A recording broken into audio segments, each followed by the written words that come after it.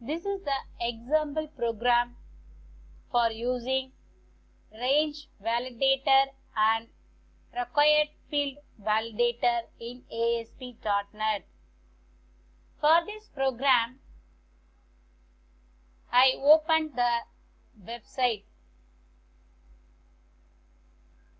First of all, I move to New Option.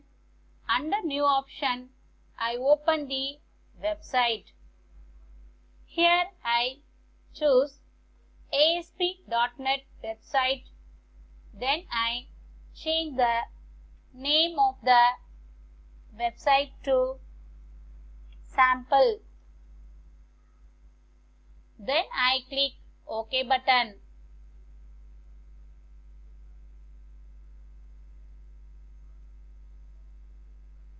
By default, the website opens in a source mode. Here I switch to the design mode for designing purpose.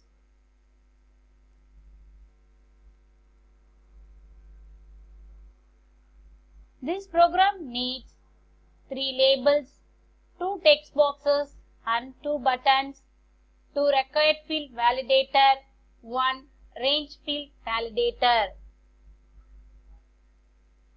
I place 3 labels, 2 text boxes and 2 buttons in a form initially.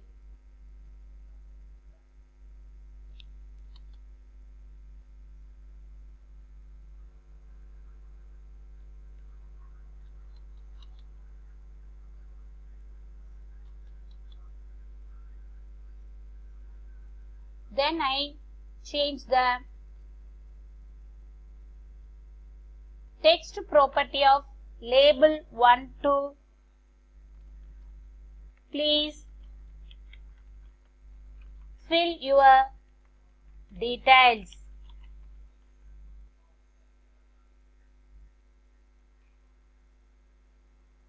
Then I change the text property of label 2 to enter your name.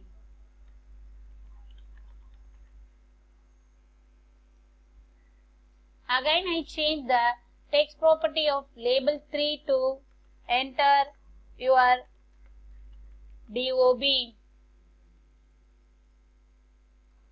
Then I place 2 text boxes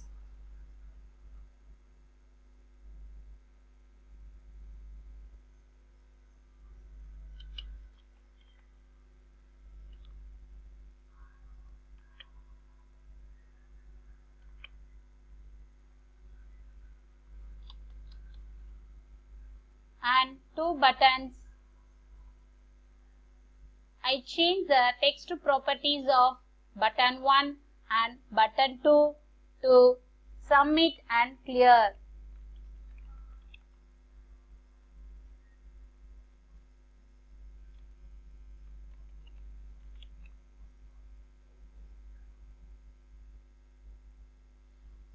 Finally, I am going to place the validation controls in a form.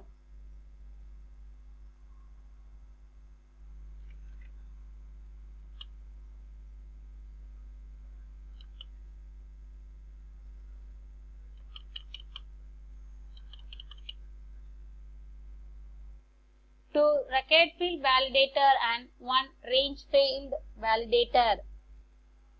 Then I change the properties of required field validator 1.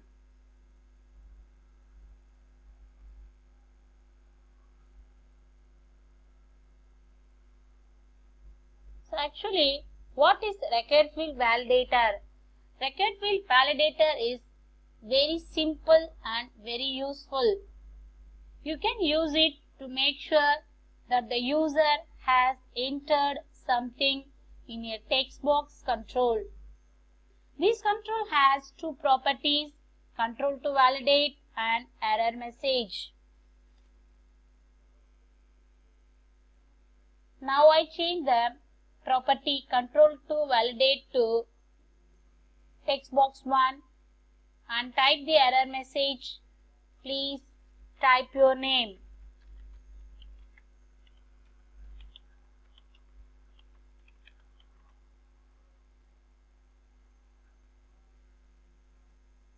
Next, I change the record field validator to controls property, control to validate to text box to, and error message to please enter your DOB.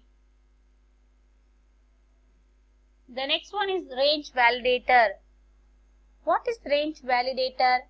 Range validator verifies that the user input is within a specified range. You can use it to validate both numbers, strings, and dates. This control has 4 properties.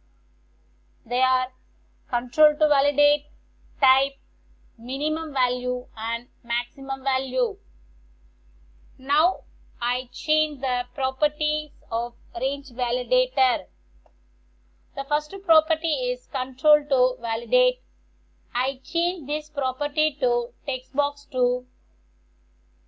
Then I move to the error message field and change this value to please enter the value between 1986 to 2000.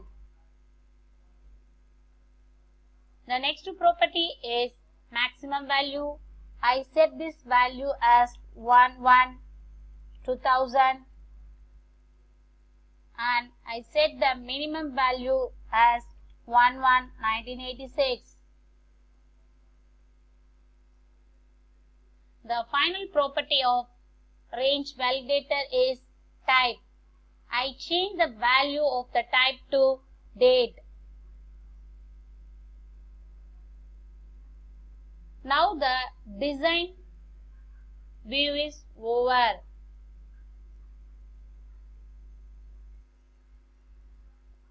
Now I double click the submit button and enter the coding. Response.write. Your details are registered.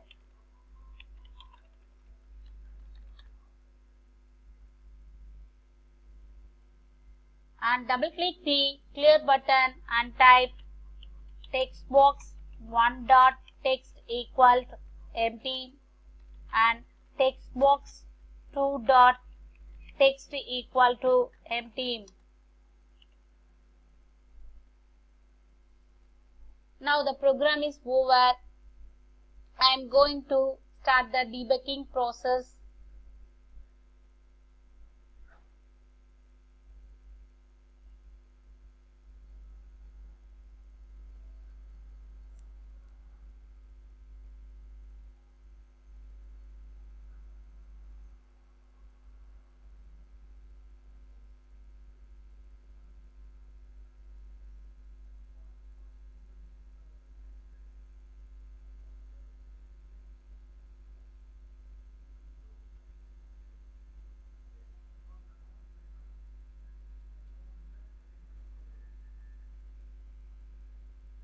Now I am going to demonstrate the purpose of these two validator controls. So I leave these two text boxes